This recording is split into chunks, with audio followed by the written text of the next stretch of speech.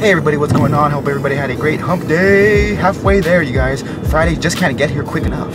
So I'm over here in Ontario, California, as always, right? I'm working my way to Vine Avenue, which is in the downtown portion of Ontario where the old Vina Danks middle school used to sit. It no longer sits there. It was demolished back in 1975 because they created a new one. Actually, the new school, the newer school, opened up in 1975. I'm not sure when they demolished the old school, but I'm going to show you where it used to sit. But I do know it was built in the 1920s and they had to level the school in the 70s because it wasn't considered earthquake safe. Great, more rain.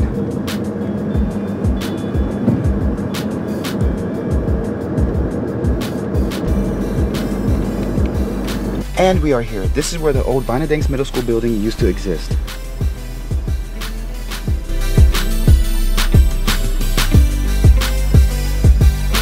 Nowadays, it's tennis courts and racquetball courts, and you can see they're actually playing hockey as well. Pretty cool. Where are the rollerblades?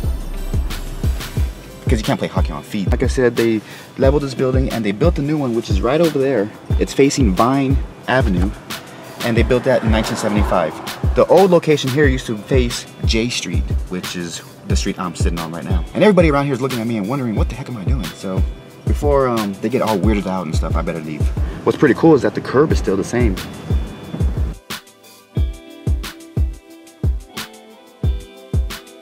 I actually attended this school for 3 years, my 6th, 7th, and 8th grade year, from 90-something to 90-something.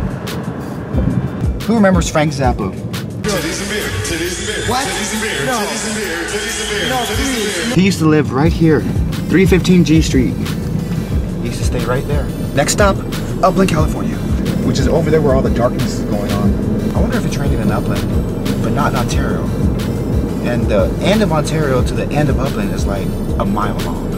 Okay, so I'm over here in Upland now. I'm not sure what street this is. It's either C or D Street. It's right where the library is. I'm here to show you guys this building right here that was constructed in 1913. It's the old Carnegie Library.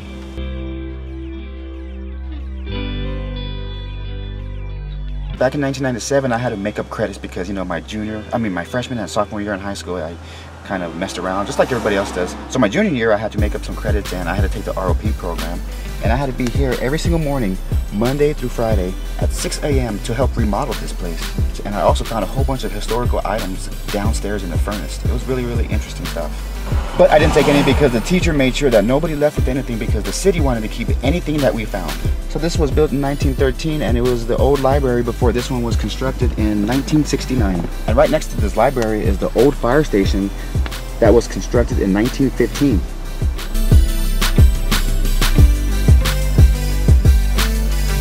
Back in 2001, the city finally opened this building. They finished remodeling it, and nowadays it's a reception hall, or you could just book it to hold meetings, or if you want to have a private party, this is the place.